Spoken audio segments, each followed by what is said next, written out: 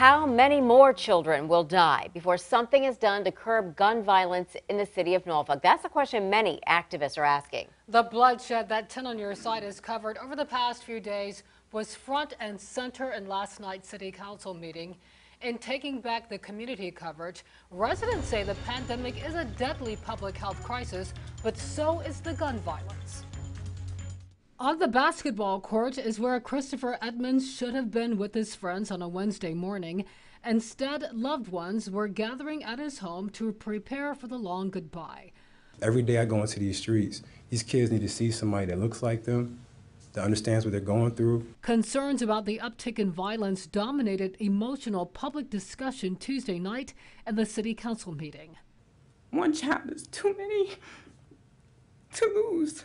Many say gun violence, much of it involving children, should be addressed as a public health crisis. The mayor, in a prepared statement, announced plans to employ violence interruption programs as more guns are in younger hands. In 2020, MPD recovered 920 guns, a 16% increase from the 791 guns recovered in 2019. Clusters of guns have been recovered just outside downtown and on the south side where Christopher died. Stacy Robinson used to control drug markets on these streets.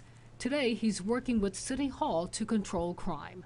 You've seen it deteriorate over decades. Yes. It must be heartbreaking for you. Yeah, definitely. To see young kids getting murdered that you just talked to 2 and 3 days ago, it's very heartbreaking. City leaders are fine-tuning plans to adopt a multidisciplinary approach that is similar to the nationally recognized ceasefire program.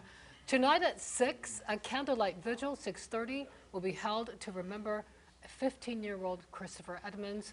The organizer of the event, Bilal Muhammad of Stop the Violence, says he is now taking a different approach. He will personally connect with gang members, whether they are armed or not, to convince them to lay their weapons down. We have more tonight on WAVY.com.